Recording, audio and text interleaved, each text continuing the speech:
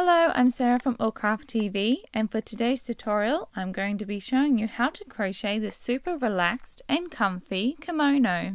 But before I show you the pattern, I just wanted to say a big thank you to the 1,000 people who subscribe to our channel. We really appreciate your support, so thank you so much for subscribing, and we hope that you enjoy our tutorials that are coming up soon.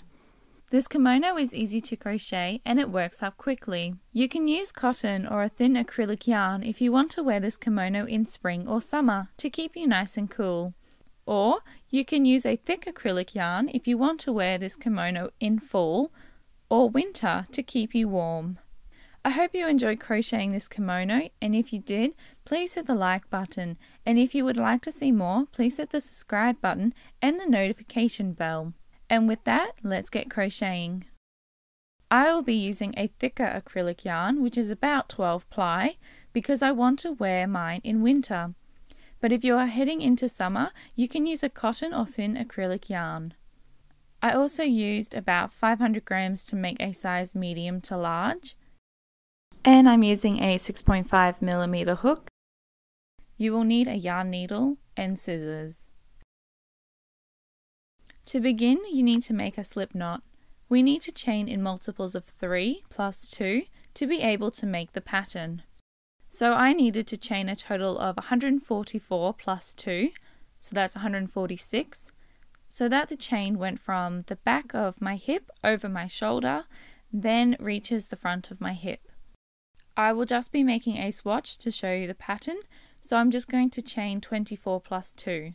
But obviously your starting chain will be a lot longer than mine.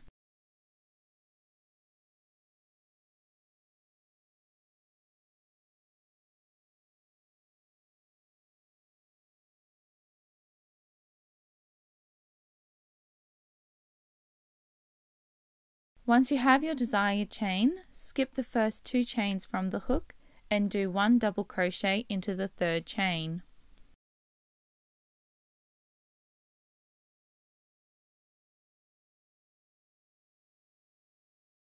Into the 4th chain from the hook, double crochet 1.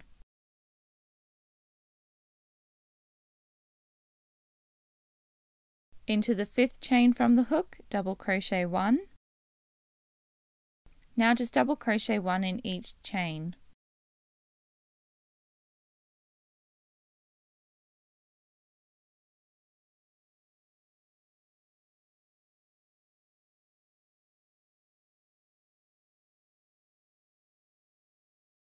I am just finishing the rest of my chain,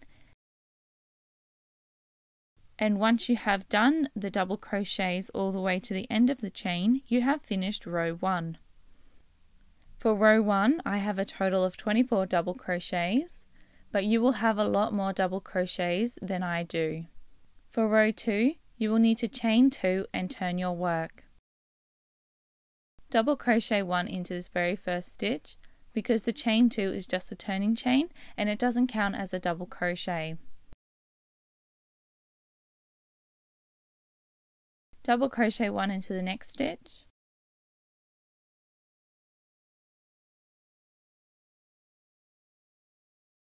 Double crochet 1 into the next stitch. Double crochet 1 into this stitch, and just keep double crocheting 1 in each stitch along the row, and I will meet you up near the end of row 2. So I'm just at the end of row 2, just finishing my last few double crochets.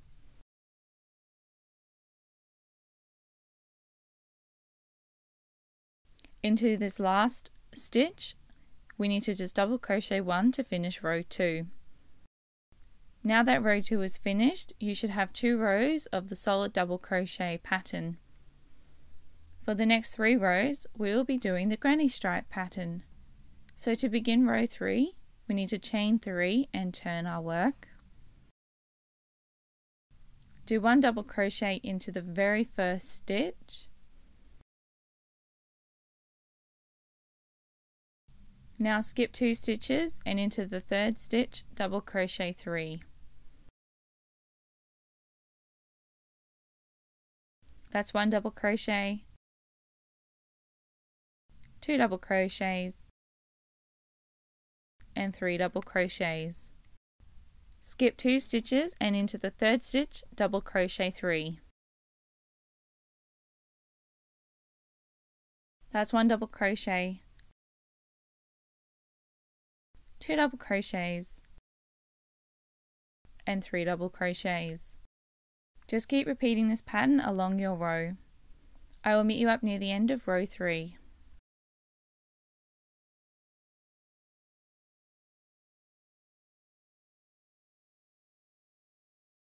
I am just doing my last double crochet 3 cluster into this stitch.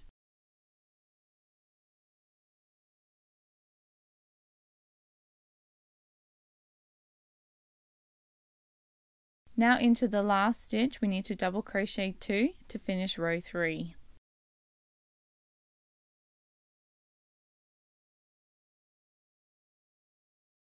And that is the first row of the granny stripe finished.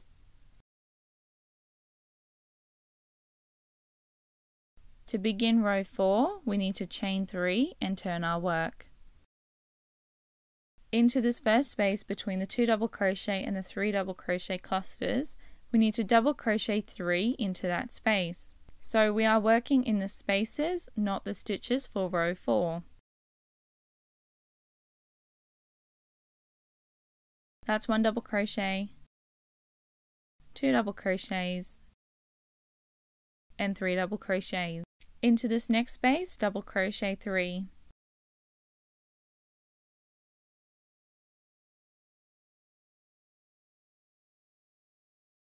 That's 1 double crochet, 2 double crochets and 3 double crochets. Into this next space along the row, double crochet 3.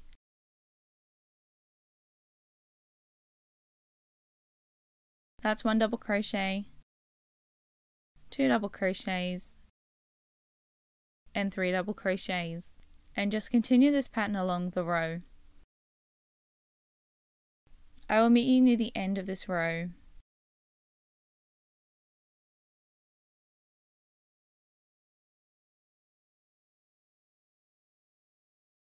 This is my second last double crochet 3 cluster.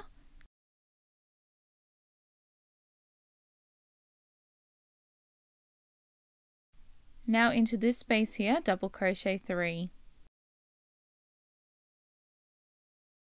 That's 1 double crochet, 2 double crochets and 3 double crochets. To finish row 4, double crochet 1 into the chain of 3 from the previous row. So there should be 1 double crochet on each end of this row. And that has completed your second granny stripe row.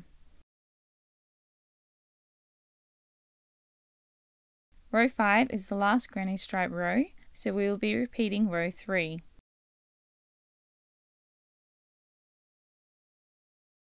So chain 3 and turn your work.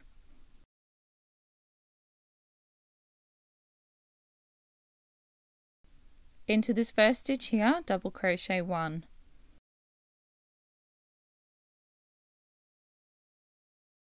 Now skip this first space here and go into the second space and double crochet 3. That's 1 double crochet, 2 double crochets and 3 double crochets. Double crochet 3 into the space .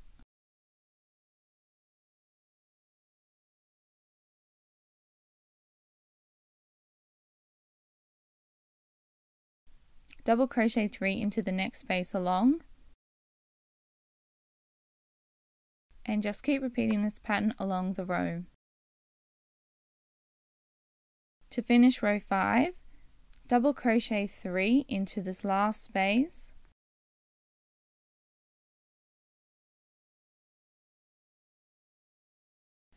now double crochet 2 into the chain of 3.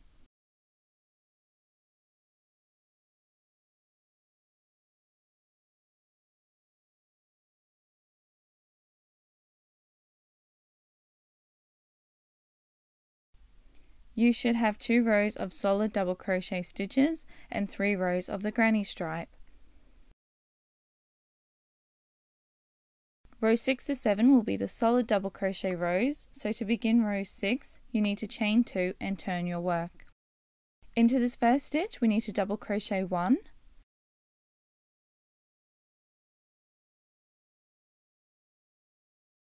and now double crochet 1 into the next stitch,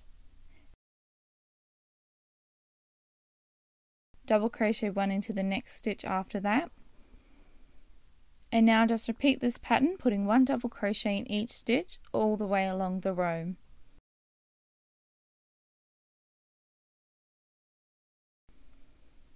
I'll meet you up near the end of row 6.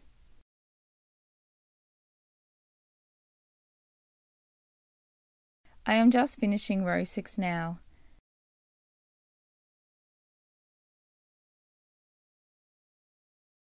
So into this last stitch we just need to double crochet 1 to finish row 6.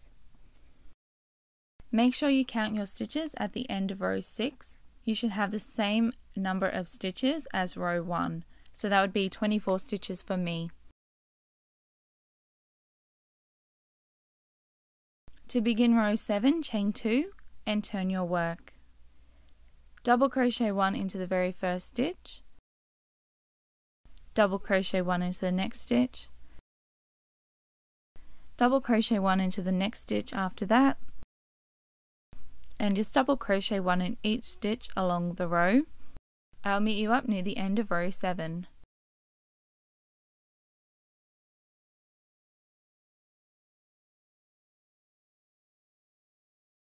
To finish row 7, double crochet 1 into the last stitch of the row.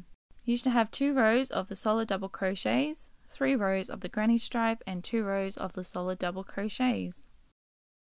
For the next 8 rows we will be doing the granny stripe pattern again, so that would be row 8 to 15. To begin row 8, chain 3 and turn your work. Double crochet 1 into the very first stitch. Now skip the next 2 stitches and double crochet 3 into the third stitch. That's 1 double crochet, 2 double crochets, and 3 double crochets. Now skip the next 2 stitches and double crochet 3 into the third stitch. That's 1 double crochet, 2 double crochets, and 3 double crochets. Now skip the next 2 stitches and double crochet 3 into the third stitch. That's 1 double crochet, 2 double crochets, and 3 double crochets. And just repeat this all the way along the row. I will meet you up near the end of row 8.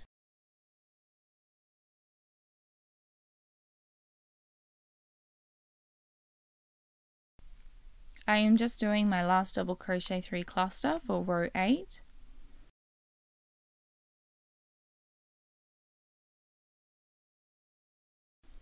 Now into this last stitch we need to double crochet 2.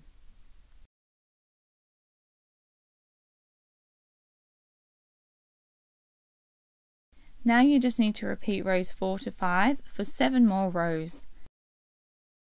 So to begin row 9, chain 3 and turn your work. Double crochet 3 into the space between the 2 double crochets and the 3 double crochets from the previous row.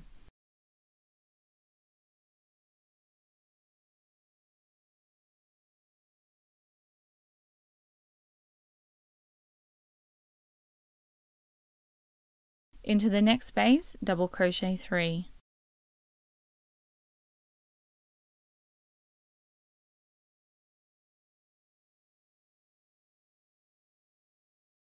Into this next space, double crochet 3. And just repeat this along the row.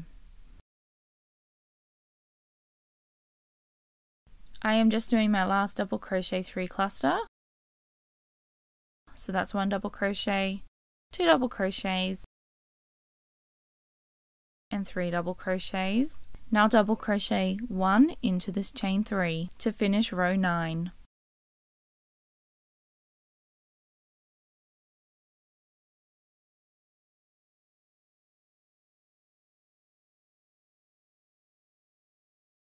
To begin row 10, just chain 3 and turn your work. Into the first stitch, double crochet 1. Now double crochet 3 into this next space between the 3 double crochet clusters.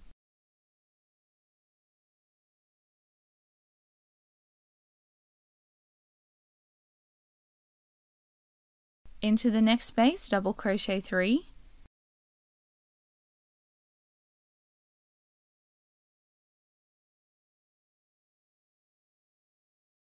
Into the next space, double crochet 3.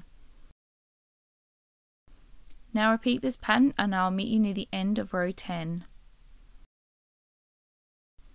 I am just doing my last double crochet 3 cluster.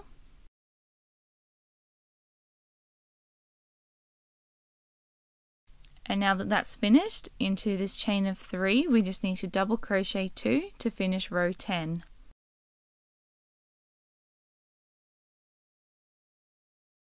For row 11 to 15, repeat rows 9 to 10, and I will leave you to do that, so you can pause the video here. I am just finishing row 15 now.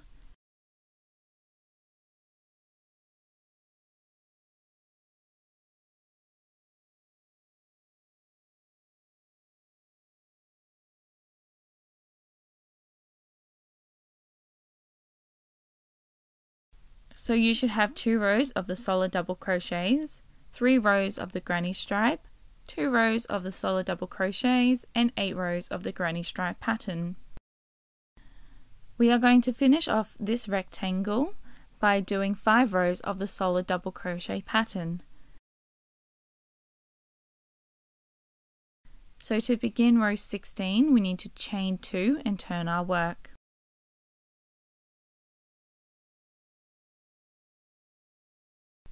Double crochet 1 into the very first stitch. Now double crochet 1 in each stitch along the row.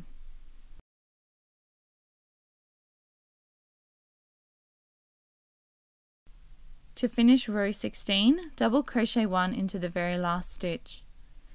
Just remember to count your stitches to make sure that you have the same number of stitches as row 1.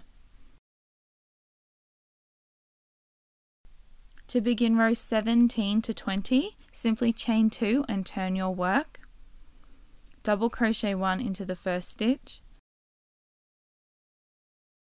Now double crochet 1 in each stitch along the row.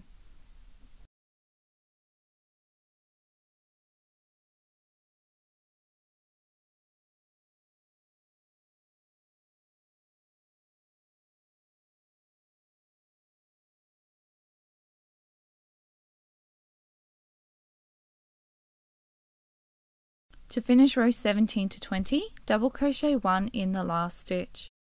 I will leave you to do row 18 to 20, and I will meet you up near the end of row 20. I am just finishing row 20 now.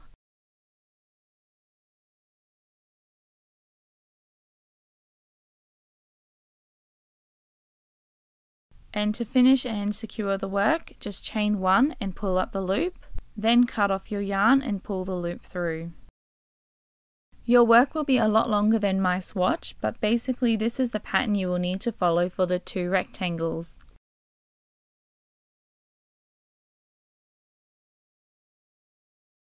So this is one of my rectangles or panels. We started from here, and I have already folded it in half.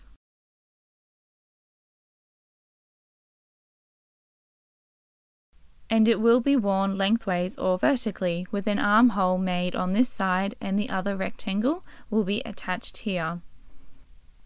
I also joined the work together to form an arm, but as you can see, I also did in fact fold the work in half to be able to sew up the side to make a space for your arm. This is the second rectangle that has been folded in half. I'll be showing you how to join the work together to make the armhole for the other rectangle. And it will need to be even on both sides. I have already joined the 2 rectangles together using the whip stitch just under halfway of the join. and you will need to do that as well. Now I'm going to show you how to whip stitch the sides together for the arm, and you will need to do this on both sides, and then join the middle together as well.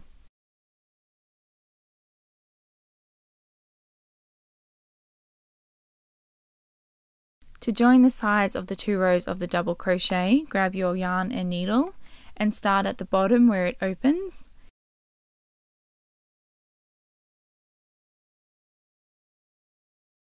So slide the needle through the 2 stitches on each side and pull the yarn through. Now slide the needle and yarn through the next 2 stitches on each side and pull the yarn through to whip stitch. Slide the needle and the yarn through the next 2 stitches along and pull the yarn through to whip stitch. Just continue this along the edge until you have enough room to put your arms through.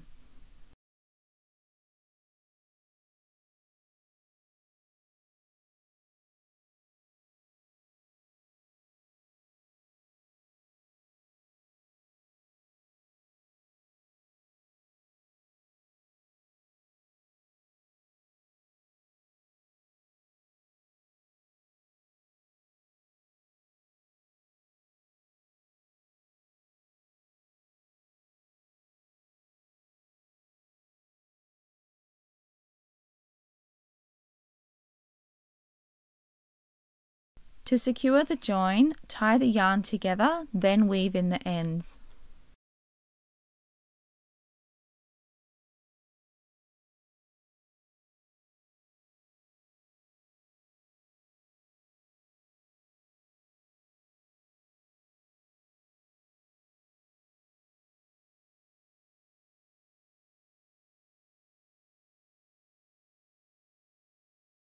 Now you have a place for your arms.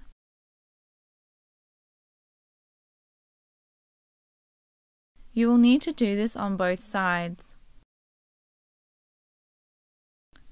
Also join this section together using the same joining method until you get just under halfway, then secure the work.